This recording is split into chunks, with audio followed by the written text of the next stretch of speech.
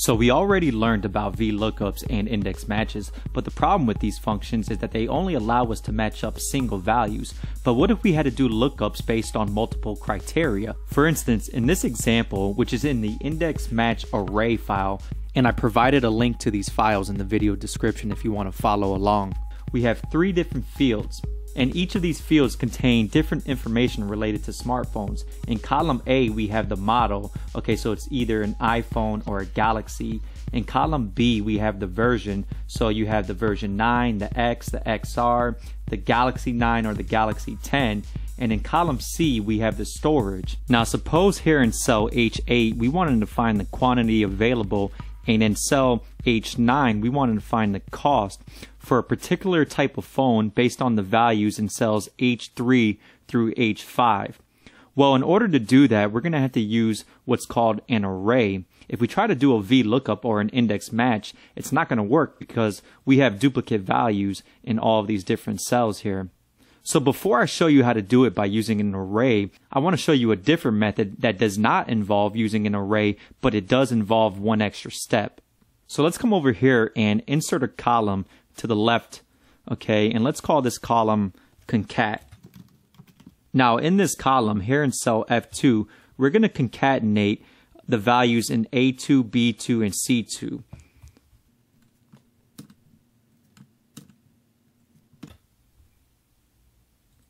So now you see the concatenated value of these 3 columns in cell F2. So let's do an autofill and copy that down. And now we can do an index match and match up our lookup value against column F in order to get the quantity and the cost. So let's go ahead and do that. Okay, now the array is going to be column D because we want to find the quantity available. The row number, for the row number, that's where we're going to use the match. And now it's asking for the lookup value. So for the lookup value, we're going to concatenate the values in cells I3 through I5.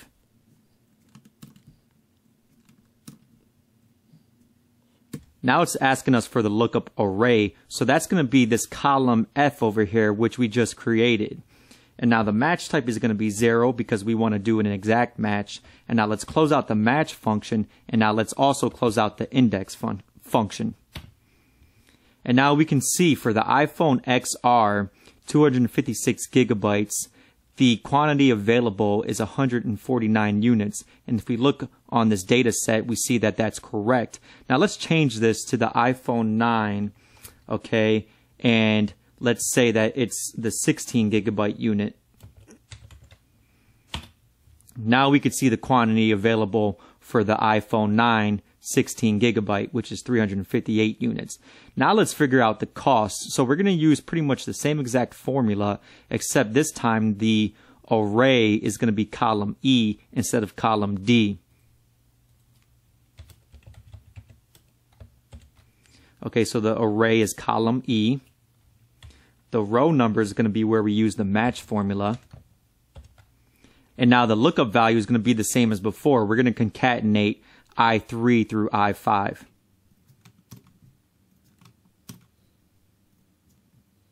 The lookup array is going to be column F.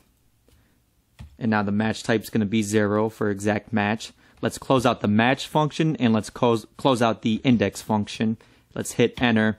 And now we see the price for the iPhone 9 16 gigabytes, and that's $600, which is correct. Now, like I was saying before, this method involved one extra step because we had to come here and create column F and concatenate all these values here.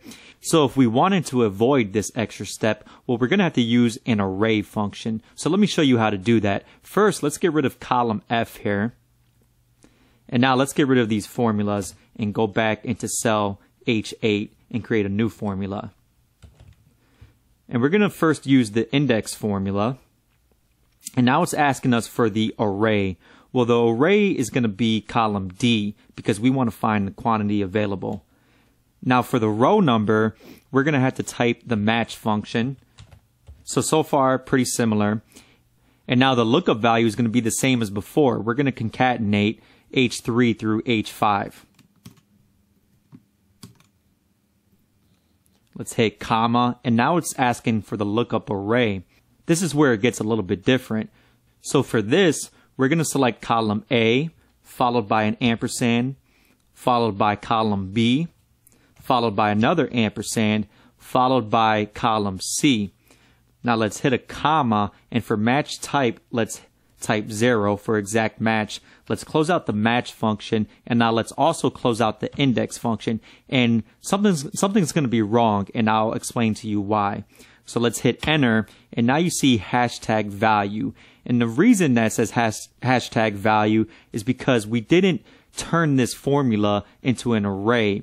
Okay, the way to turn a formula into an array is to hit Control, Shift, and Enter instead of just hitting Enter. Okay, so let's try that. Let's hit Control, Shift, Enter.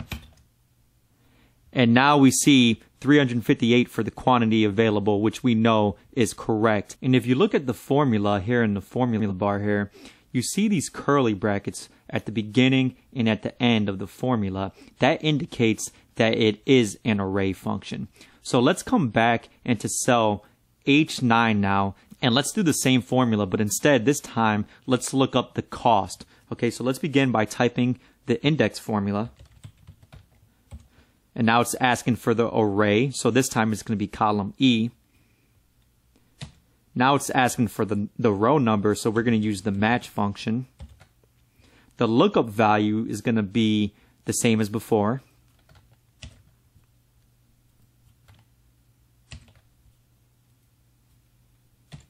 The lookup array is also going to be the same as before, so it's going to be column A, ampersand, column B, ampersand, column C. The match type is still going to be 0 for exact match. And now let's close out the match function, and let's also close out the index function. And now let's hit Control, Shift, Enter. And now we see the cost for this iPhone 9 16 gigabytes of $600. And if we look here in row 2, we see that that's correct. Now let's change this to Galaxy 9, and now let's say 128 gigabytes. And now we see the quantity and the price for the Galaxy 9 128 gigabytes, which is 398 available, $650. So we know that this is working correctly, and that's how you look up values with multiple criteria.